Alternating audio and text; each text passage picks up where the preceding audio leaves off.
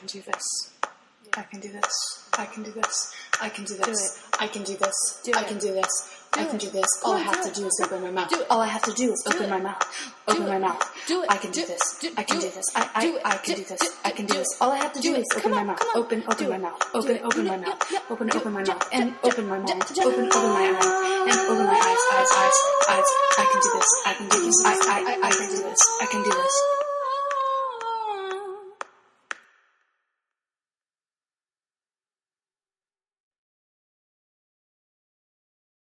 Anne Lamott has a writing book, that Bird by Bird book. It's very basic. It's a very sort of like, you know, how to write, how to keep writing, inspirational kind of, and one of her chapters, one of the chapters is called Shitty Drafts, and it's about allowing shitty work to let yourself keep going and knowing that it's a process, which is huge. And then the other chapter is about taking, like she does this visualization thing where she like takes the people, she tries to figure out what the voices are in her head, and she takes them and she shrinks them down and puts them in a jar and puts a lid on them. You know, and keeps so that you can keep working. And at first I was like, well, I don't meditate before I work or something, but the times I've actually done that, where I visualize the different people or the different things in my head that have gotten in my way, it works. Like when you vision putting it away, you're like, wow, I have been stopped by reviews, comments, or, you know what I mean? That's powerful stuff. Okay, now I feel like some old lady, like, I feel like Liza Minnelli, like, wait a second, I put my makeup on. What inspires me? I think, a lot of different stuff inspires me. I don't have usually it's as basic as, mostly human trauma. I don't mean I wish for trauma, but any sort of traumatic thing or intense thing. Like for instance, when I was younger, and this is so basic, and I'm almost embarrassed to admit it, that how much, like I thought that I discovered Van Gogh. Like I'm like, you know what, he's good. Or I'm like, I think he's something to it. And I used to be really proud of myself when I was like 20, because I was really affected by Van Gogh. And I'm like, I don't like the impression, I like the one that you can see his mental illness. I like the really fucked upness of, you know, and again, as if nobody had seen that. And I'm like, I'm telling you, it's intense. But I'm inspired by watching different people and my own stuff where they're stuck and where they're messed up. I know, that's today, that's inspiring. I mean, tomorrow I'll be like, art museums, check off.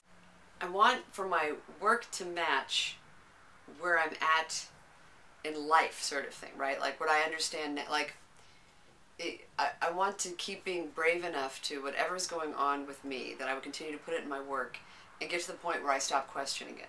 I am very self-critical, and I hope that helps my work. So I don't just sort of go, well, I think this is wonderful there because I said it and I thought it that one time. You know, like I have to always be coming back to I like to keep questioning it, you know, and like if I have a scene that I've written and I keep going back to it and it's not, if it does not feel right the next time, then I for sure am like, well, I'm going to change it. I'm the one in charge. I'm not, you know, I don't have to, this is not the written word. I get to keep making it, I keep changing it until it works for me.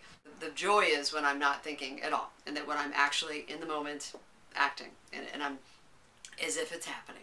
I always try to outdo myself, you know, and I feel like I've done it. I wouldn't put it on stage if I didn't think it was the best thing I've done, if it was the most challenging thing I've done, the funniest thing I've done, the most honest thing I've done. Every show is that.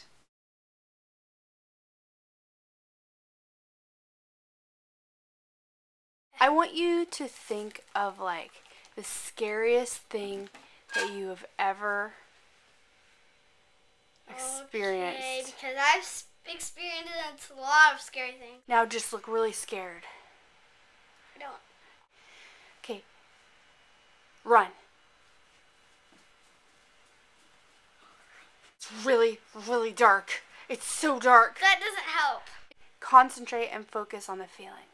When you act, you're going to be going into a different character, okay? Okay. It's not going to be you, but you'll still have to draw from your life experiences. You're doing it a little bit. Are you trying it on? Good. Just remember, it's not you, it's not real, but you want to tap into that feeling, okay? It's actually fun because you can stop it at any minute. And the cool part, the satisfying part, is when you actually really go there and you really feel that feeling, but then you can stop it.